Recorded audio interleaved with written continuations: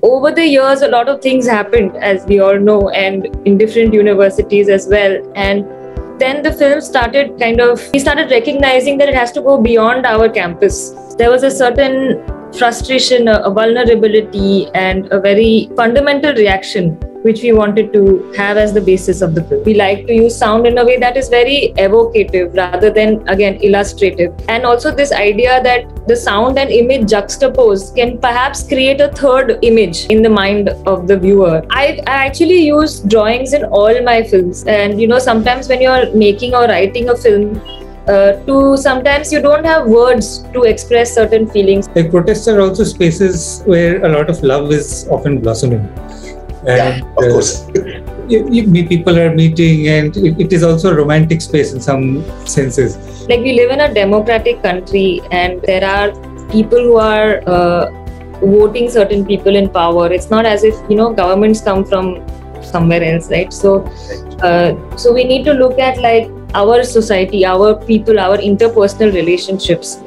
And I think that is what the film basically was trying to talk about, and also kind of a self-reflexivity on us also. There's a certain politics in festivals also. Sure, it's good to be happy about it, but it comes with a lot of gaze, which we need to be aware of. Art is also not something which is pure, or there's always some kind of politics attached to it. And as we've seen, there's various kinds of art practices in this country. Are you able to differentiate between the art and the artist? An artist who does not remain your inspiration anymore, but the art stays with you, does that happen? Oh, I mean, the whole of the 20th century art is problematic in that. Yes.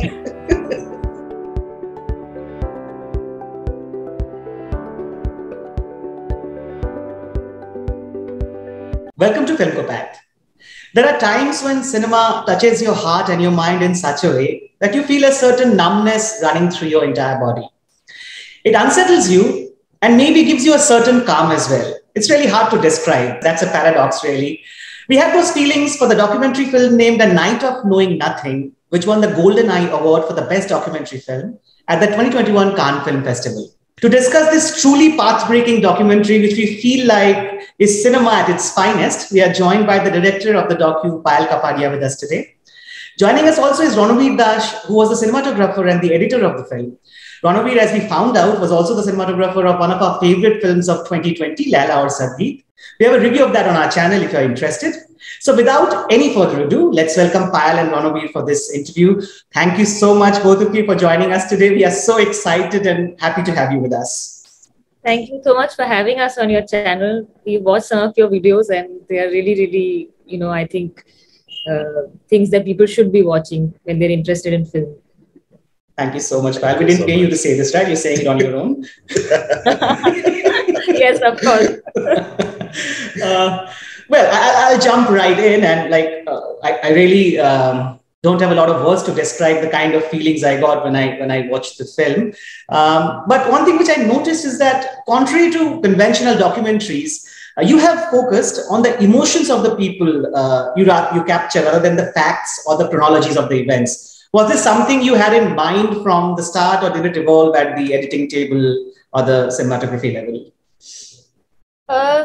So with this film, actually, when we started shooting, we were still students at FTI, at the Film and Television Institute.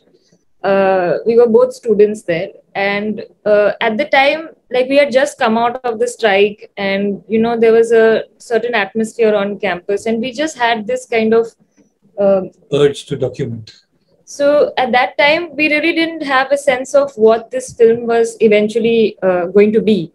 So it was like we had one camera and one recorder, and we were just kind of, experimenting, trying out things, doing a lot of interviews and things like that. But over the years, a lot of things happened, as we all know, and in different universities as well. And then the film started we started recognizing that it has to go beyond our campus, because we also stopped being students in 2018. And then you kind of get out of that narrow look at, campus life that you are part of. But I think because we were so much a part of things, and anybody who's lived through these past 5 years will have some emotional connect to the events that took place that we have in the film, that it's very difficult, at least for us, to have any other kind of approach that was and in fact that's what we wanted. We didn't want it to have a very kind of factual or chronological or this happened after the other, but a more and to get lost in the facts. Like we just wanted the audience to feel what, in some cases, what they themselves had felt maybe in the past, and in other cases what we had felt, and translate that feeling rather than to translate what happened, to explain what happened. Yeah, because a lot of this information is available, but there was something about the absolute, kind of emotional. I mean, these were like what the things were on all our Facebook walls during that time, right? A lot of this information and things, but there was a certain frustration, a vulnerability, and a very fundamental reaction which we wanted to have as the basis of the film. Right, and I think what it does in the process, it goes beyond the facts or things that might have happened in the country. It kind of talks about the youth across different countries in similar situations and all of that. The way you kind of captured the emotions over there. Tell us about this. The way you have constructed the sound. It's amazing. I was similarly fascinated. I saw your shot, The Last Mango Before Monsoons. There were similar things like that. But here, the way it works, none of the visuals is in sync with the sound. So really wanted to know, how did you go for that approach? And what was the process of choosing, okay, this is the sound I put for this visual. I drop this and pick this. How did that happen? So, like I said, when we were making the film, we got a lot of footages from our friends. They were also shooting in different places. And finally, it became like what we like to call it, like a found footage film. And because also what we had shot, initially when we were shooting, we didn't know what it would be. So even that, in a way, we were looking at it as found footage. So, I mean, it had been so many years. We started shooting in 2016. And as years go by, you change as a person. You start looking at your own material differently. So it feels found in a sense because you're no longer that person. So we had to kind of approach the film as a found footage film. And then sound becomes very important in a film like that. Because, there's such a diversity of material. And for us, like you said in my earlier film also, we like to use sound in a way that is very evocative rather than, again, illustrative. And also this idea that the sound and image juxtaposed can perhaps create a third image in the mind of the viewer, and can be filled up with the memories and things of, the person watching rather than it being given in a sense. So they're all experiments. We were doing a lot of trial, and sometimes it works and sometimes it doesn't. But this for this kind of film, there was a lot of experimenting of this kind. Even when it is juxtaposing a certain text with a certain image, without relying too much on what is the information of both, perhaps could create some kind of sense in the mind. So the audio was also approached in this way. Yeah, and we wanted it also the film to move maybe in a slightly more lucid manner, where it didn't have to go from point A to point B. It could have gone somewhere else and come back. And I think that this detaching the sound from the image kind of helped with that, to help it move more like a dream or a nightmare, however you want to look at it. But this is something that I had seen this masterclass of Lucrecia Martel, and I really was inspired by the way she uses sound in her work. And I think sound is a really important part of what she does. And she had talked about, it's a very famous thing she says, like a cinema hall is like a swimming pool. And the image is something that is far away, but sound comes in waves and it penetrates your body almost physically. And actually, if you think about it, sound has a very physical reaction, which you can have because of the way sound is. So we were thinking a lot about these ideas at some point, and to see how we can learn from them and try to use them in some way. Tell me, Payal, is there any inspiration of Verisifukul in your films? Because what happened for me, I will tell you, I watched Memoria only a couple of days before I watched your film. And when I had watched Memoria, it's an amazing experiment with sound. And I was like, will we ever have a film which experiments so much with sound in Indian cinema? And I watched your film in 2 days and I was like, yeah, of course we can have something like that. So I was just wanting to ask this to you. Do you get inspired? Is that an influence you have in your cinema? Very much, I think. I mean, like when we were also students, what is very nice as a film student to do is to really study films and study on director and how they are using each element of filmmaking, which is something we did a lot, because you have that privilege to kind of take time to do that. And it's something that if you just examine his soundscapes and how with very subtle movements, he's really able to kind of penetrate somewhere that is, that you don't really have words to talk about. Yes, and exactly. That is something I think that we were really inspired by. Yeah, for sure. In his work. And actually, it's not just this, it's also this idea of using fiction and non-fiction together as an element is something that Pichat Pong did very well in the film Mysterious Object at Noon. It's a brilliant film. I think it's his first feature-length film, and I think one of his most kind of experimental in that sense. I mean, all his work is very avant-garde, but with this film, so this was a film that we were really inspired by as well. And also in this scenario, the films of like Miguel Gomes also, who does this a lot and uses text and sound and kind of really, the way to make films becomes itself the experiment. And I mean, that shows. So a lot of filmmakers really. I think also for the sketches, because I remember there was this beautiful visual in The Last Mango Before Monsoon, where there is this sketch of the lady against the green, background, and slowly it fades away. So that's also reminded me a lot of Uncle Bonhomie. The way the fading effect works in your film. Even we have sketches in A Night of Knowing Nothing. It really, really, gave the similar feelings.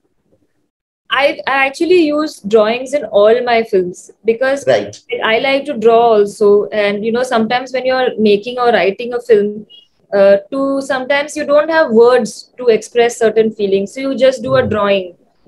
Sometimes those drawings, I just put it into the film. Sometimes some ideas are inspired by certain artists. Like for another film of mine, Afternoon Clouds, I was very inspired by the paintings of Arpita Singh.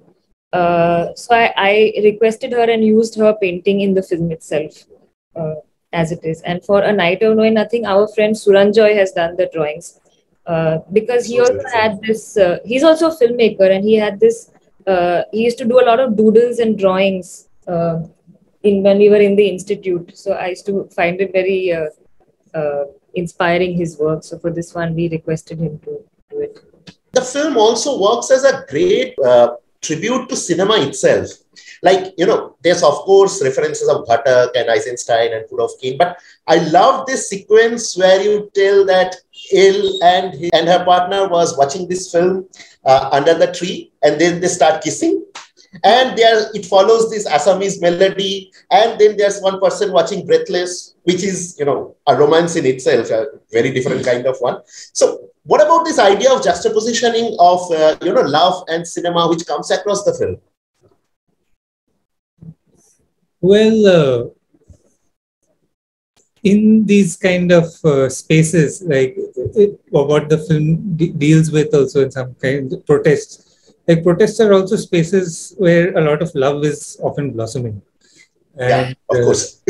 People are meeting, and it is also a romantic space in some senses. But with cinema, I think even the film which is playing under the tree over there, which is Hun Unchi Unchi Lal, and the English title is Love in the Time of Malaria, and which is also a protest film, but it is also about love. But I think that the main thing is that because it was a film school, the film school was also a character in the film. And we couldn't like leave out cinema from the film. Like cinema had to be a part of the film because it was a part of everybody's life, and it was also like something through which a medium through which people would fall in love, like in film school, whether it was in the process of making or just in the process of discovering some kind of cinema. In that process, people were falling in love, and so in a film school, it's very much intertwined, I think. Yeah, and like what you're talking about these films also, it was, we would do a lot of screenings, what we call in during the strike, we would do a lot of open air screenings and things like this. So we wanted to talk about some of that atmosphere, and yeah, I guess because it is a film school, we refer a lot to films, can't be helped. One of the interesting things which I observed towards the end of the film, when this person is giving a speech about what is FTII and what is not having the baggage of history and not going forward, what is the reality. He talks about that you will go out and you will make films about others, like all of you who go out of the institute. So was it in your mind that, okay, let me make a film about this FTI itself, about the people who are inside and what they feel and their struggle as well? Was there something which came up organically when you thought about it? I think what he said was make films for others, but I don't know. I think that's a difficult thing to do anyway. No, but like what he was saying in the speech also is the kind of thing that we have a certain responsibility as filmmakers to continue to make films that are relevant of our times and what is going on around us, and because we are not simply going to be making student projects that are just watched within the campus, but they're going to go out and they're going to be seen. So what is our responsibility? Is it just that you do one protest and forget about everything, or do you kind of think about things even in the work that you do? Because art and politics are very much one. You cannot separate them. So I think that's what that was the kind of thing that Nachi was talking about in his speech. But for this film also, it was very much a film that we sort of kept going and trying things and figuring out, what this film would be, and looking for its form and shape, and which somehow, the changing feelings as time went by, and to incorporate some of those. So in that sense, I think it's a film that is made with a lot of trial and error, experimentation and failure. And yeah, I don't think I really answered your question, but no, I think I got most of it. Well, I'd like to ask you now, and this was like really one of the central points of the film, that to the characterization of L's partner, you also suggest that not everyone who has ideals and who like worships arts can take a strong stand when it comes to a personal space or personal sphere of someone's life. Many of the students whom we see resisting in the footages might give in to some other like social custom in the course of their life. So was it a conscious decision on your part to accommodate that idea of this paradoxical existence, which we have in a personal level and at the societal level when we talk about it? Yeah, I think that was one of the key things that we wanted to talk about. And as you pointed out, there have been many people who have also, in the years that have gone by, have sort of changed also their stances on certain things.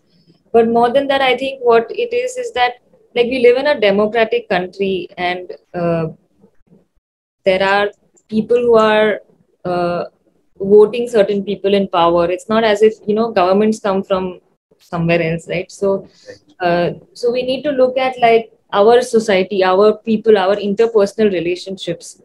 And I think that is what the film basically was trying to talk about, and also kind of a self-reflexivity on us also, coming from a lot of privilege, that we need to kind of address some of these questions. But the question of art is an interesting one because yeah, when you say worshipping art, I mean like art is also not something which is pure, or there's always some kind of politics attached to it. And as we've seen, there's various kinds of art practices in this country, and a lot of it is not aligned to say our film and our what we're trying to say within it. So, and even within what we call more intellectual art spaces, there is still, I feel, uh, Problems. lot of problems which exist within those spaces as well. And so it is in a way of what we've tried to maybe touch upon that and address. Yeah, I mean, there's such a lot of contradiction, right? Like that's the scenario that we are in at the moment. We live in such a contradictory society where people in public life and private life are completely different. But also the battles that we have to fight with our families become very complicated, and everybody, might have a totally different public persona, but at home have a completely different way of being. And I think that is something that even we wanted to address in the film very strongly, actually, because I think it comes to us also, that we ourselves have failed in those things and not been able to talk about a lot of things when it comes to interpersonal relationships and things like this. Perhaps our biggest failures. But I think that contradiction, what it does is, we are kind of used to see political cinema, which is very black and white. One side is all right, one side is wrong, and there's another counter film which say the other side is right and wrong. Here, the way you bring the contradiction means it kind of captures the time and space, and not about one being right and one being wrong. That accomplishment happens in, that particular point you put about Dale's partner and the way the letters go. Well, some things are a problem. They are definitely a problem. There's no black and white in that. Yeah, of course. But I'm saying within our own community, we need to kind of, think about also these things and nuance in that. But yeah. Sure.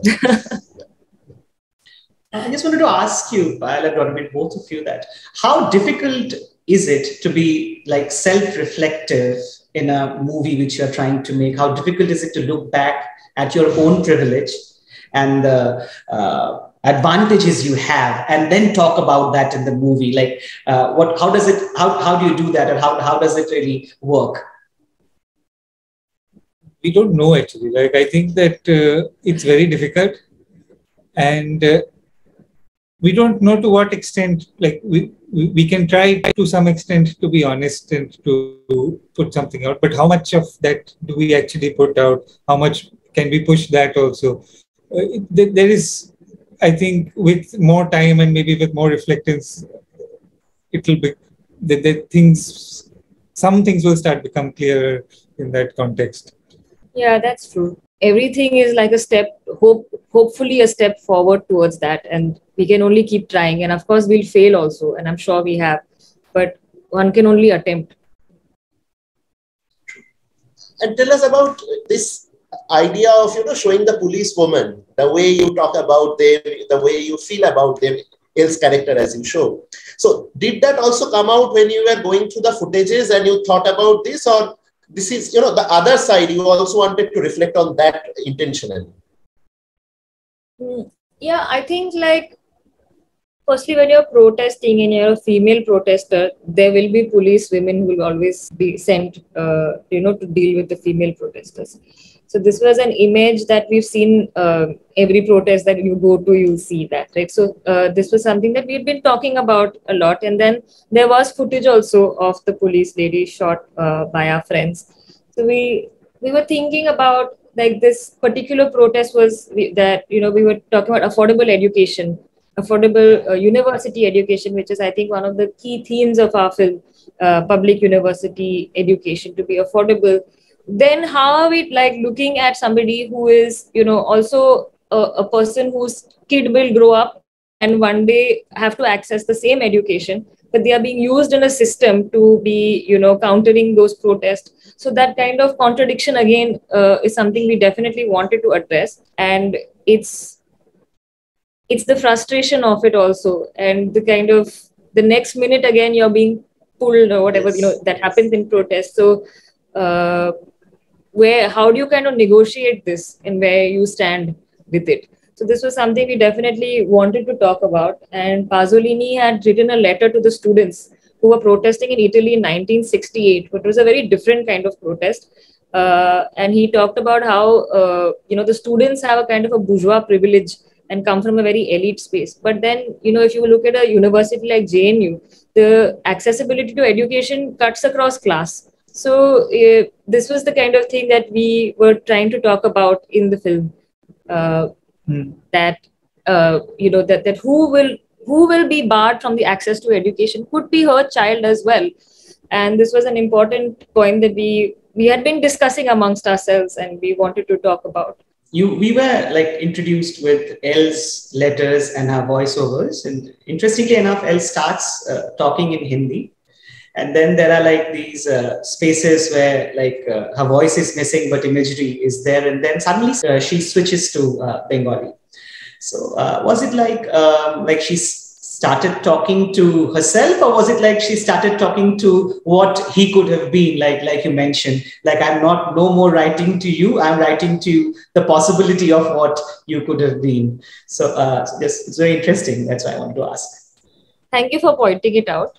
I think it's your first point that you have identified it, that it was more like it became like a diary kind of thing, where, like we have this thing, like when you're especially at a university campus, everybody speaks different languages, and you might like be in a relationship with somebody whose language you don't speak. You inevitably end up speaking in Hindi or English or, something like that. So we wanted to have that thing. Then maybe, they were not from the same region also. So she was speaking in Hindi. Then she was no longer writing to him. Yeah. So she could write in Bangla because, that's her mother tongue. So this thing we wanted to do, that even with the language, even with the writing, she kind of rejects everything and just, does it for herself. So this was one of the devices that we wanted to have in the film. Yeah, it was very interesting when the switch happens.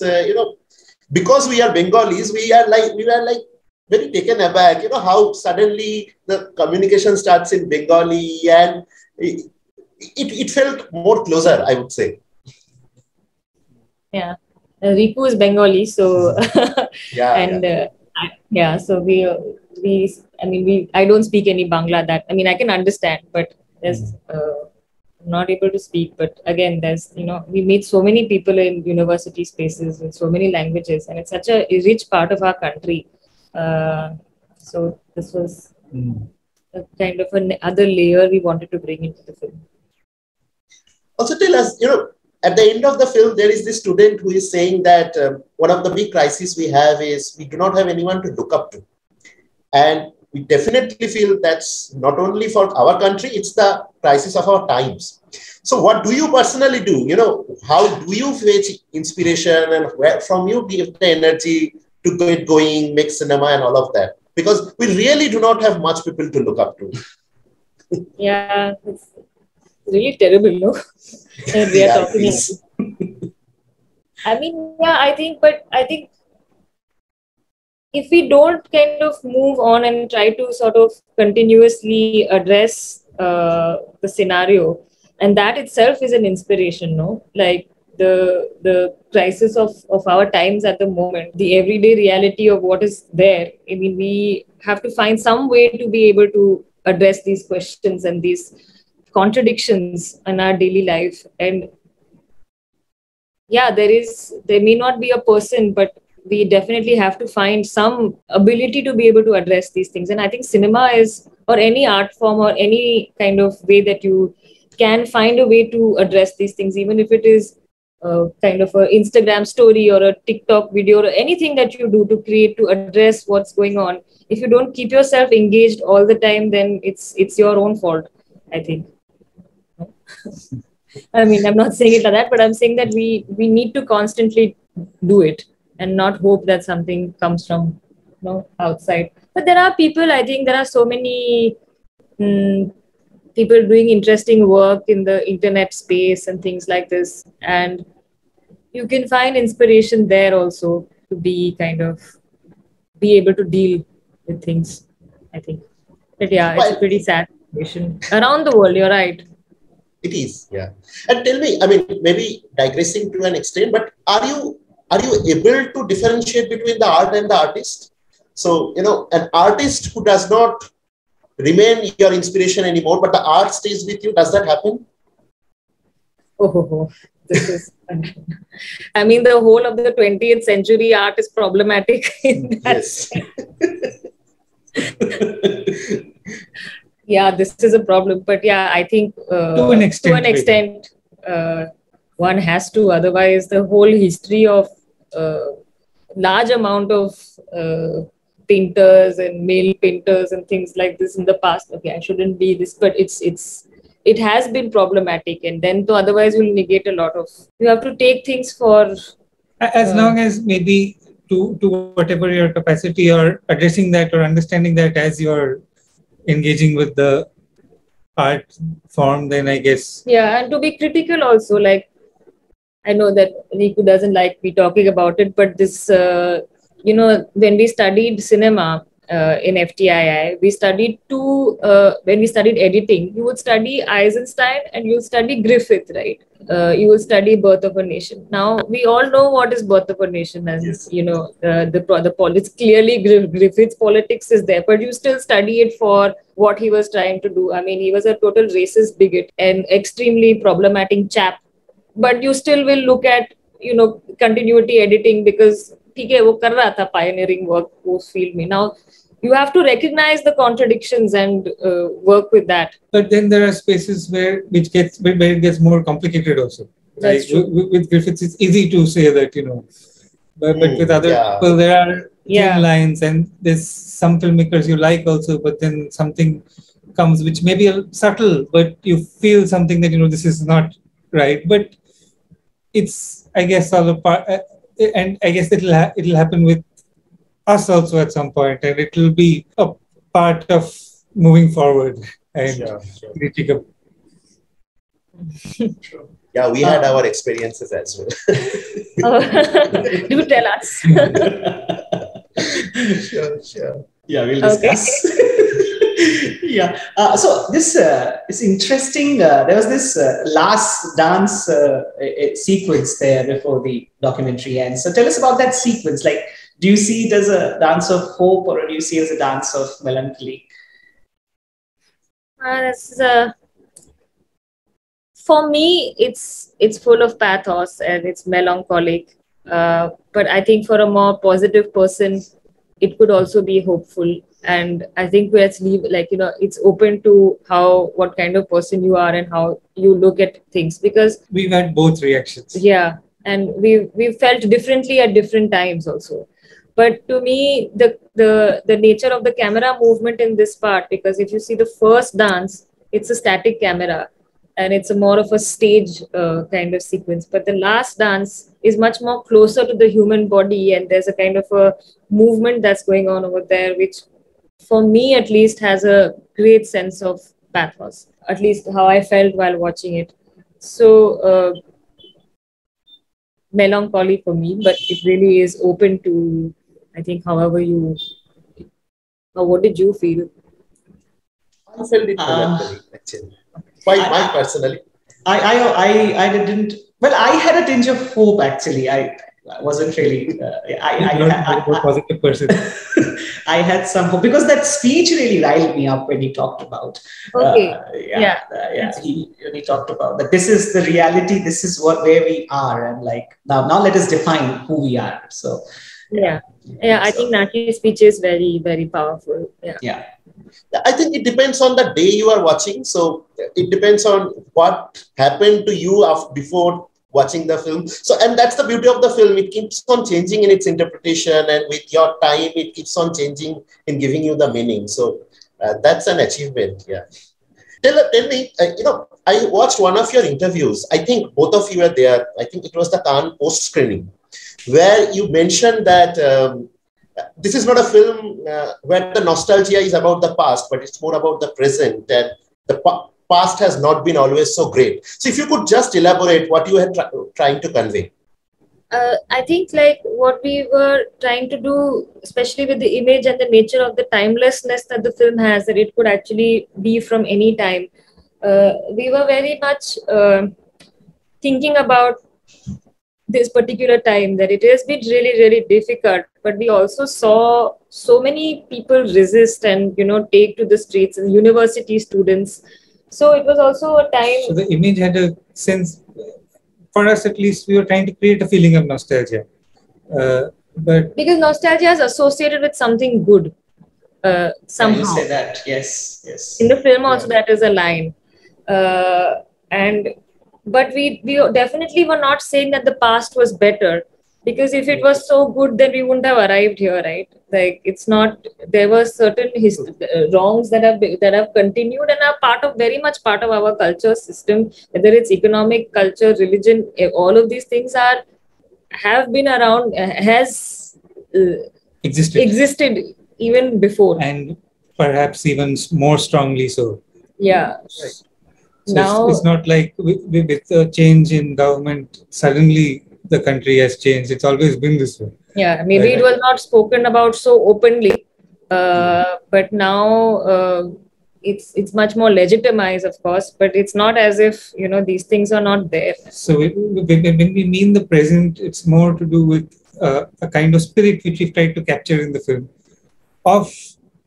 which in many ways comes from university spaces itself, a discourse of which not originates maybe, but is prevalent in university spaces, which allows for a bit of hope for future. And I think it's very important that we protect these university spaces, because of course, there are problems, no doubt. It's not as if, they've been public university spaces have been able to achieve what was initially thought about. But still, in some senses, these are more relatively freer spaces where people can talk and discuss certain things and have certain points of views. So in that sense, it was kind of a homage. We've benefited so much from being at FTI, and that it was affordable for so many people. And it's so important that institutes and more institutes like this should exist. Why just SRFTI and FTI? Why not more film schools? There are now, every state has, there are other state film schools as well. But there should be, why should it be something that you have to pay so much to do? So I wanted to ask a cliche question now. So, Indian documentaries are making their mark around the world. In the last few years, we're seeing that. So your film, of course, won the Golden Eye last year. Writing with Fire was nominated among the final 5 at the Oscars this year. And we're also hearing great things about All That Breathes by Shonok Sen from Sundance and Cannes this year. And of course, there's many more to talk about. So do you see this as some sort of a golden phase of Indian documentaries, as many critics seem to be saying? I think it's really good, so many films are coming out. And I think in Indian non-fiction cinema has always been quite interesting.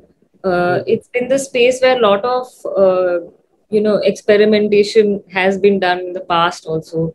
Now I think that there is so much more accessibility to the methods of filmmaking, whether especially documentary filmmaking. Yeah, there's such a lot of less tamjam you need to make a non-fiction film, right? Like if you have even with a phone, or the image has become much more freer from a lot of things. So you can use so many things. You can use found footage. You can use mobile phone. So I think more films are also being made than ever before. And that's one of the reasons why maybe films are doing better. And also, it's not only films, as in we are living in a time where this kind of documentation has not happened. It's not just with films, it's with TikTok and Instagram, and life is being documented all the time. And that's true. It's maybe an extension of that there's just so much of it that is you have those stories on Instagram, right?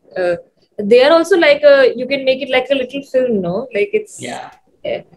So I think people are figuring out methods of how to address non-fiction, and I think the non-fiction is a nice kind of way to do things at your own freedom and try out stuff, and it's not got so much baggage of. Maybe it hasn't quite reached documentary cinema yet, but documentation has certainly become much more democratic than it has ever been. That's true. So maybe as that progresses, there will be a sort of a less of a bridge between different, people will be able to see other people's points of view, etc., more and more.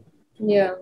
But all these festivals also, yeah, it's really good and it's nice to have it at festivals because we don't really have too much documentary distribution in India. Like, how many people go to the cinema to watch a non-fiction film, right? So, in that sense, festivals do help. But there's definitely a certain point of view that festivals have, and we have to keep that also in mind. That let's not, like, of course, it is really good. I'm not negating that at all, but maybe that is not the only perspective that says whether the documentary scene is active or doing well or not. Because festivals are, we all know, there's a certain politics in festivals also. Sure, it's good to be happy about it, but it comes with a lot of gaze, which we need to be aware of.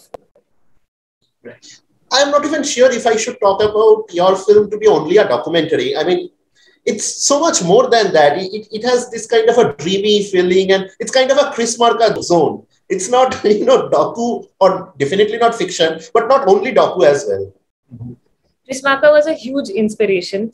Actually, like, you see Sans Soleil so many times, and every time that film gives you something else. Like you said very nicely, like whatever mood you're in at that point, that film, the words that will stick out will be your, state of mind. And I think that film gives you a lot every time you watch it. And the thing of this Sans Soleil, right? Like, he's everybody in that film. Like, he has changed his name as the editors. Like, it is him only doing all the things. He's only done the sound, but he's given himself some other name. So this, I thought, was like, wow, how can you do this?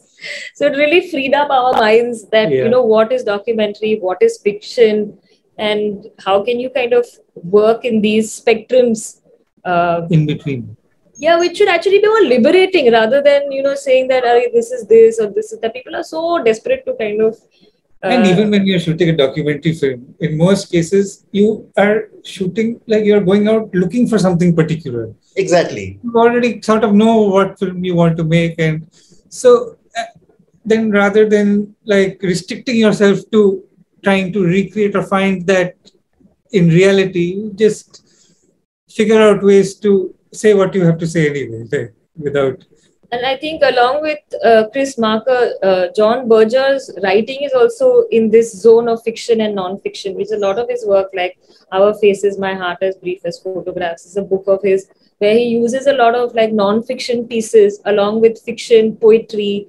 And so even his books are also kind of structured in this free floating way.